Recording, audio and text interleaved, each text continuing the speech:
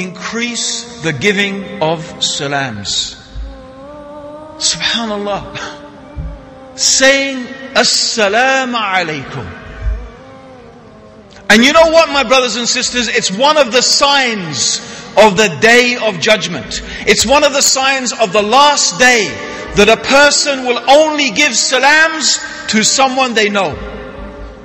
They will only give salams to someone they know.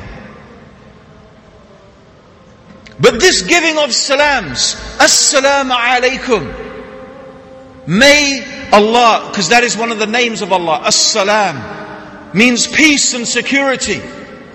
Allah is the giver of peace and security. May Allah be with you. May the giver of peace and security be with you. And you should reply, as you know, with equal, and if not equal, better is better. As-Salamu alaykum wa rahmatullah. As-Salamu alaykum wa rahmatullahi wa barakatuh. And how much should you give salams? You want to know how much you should give salams? If you are walking on a path, you are walking on a path and a rock divides you and you meet each other again, then when you meet each other again, you should say again, As-Salamu alaykum. You leave the room, you should say As-Salamu alaykum. When you come back in the room, you say As-Salamu alaykum. There are the etiquettes of who gives salams to who.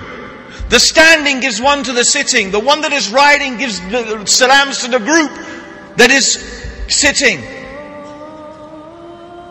These are the etiquettes of saying As-Salamu alaykum. And the best one amongst us is the one who gives salams first.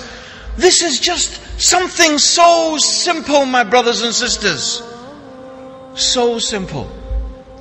Yet you find the Muslims, we don't say salams. Why, brothers and sisters? That's not, you see a Muslim, say As-Salamu alaykum and say it like you mean it. Because you will not enter paradise until you believe. And you won't believe until you love one another. How can we have forgotten this? This is the basic etiquette of the Muslim. When you see a Muslim, you should say As-Salamu alaykum. Umar ibn al-Khattab, you know why he used to go to the marketplace? Even though the marketplace is where shaitan flies his flag. Shaitan flies his flag in the marketplace. Yet Umar used to go there. Why?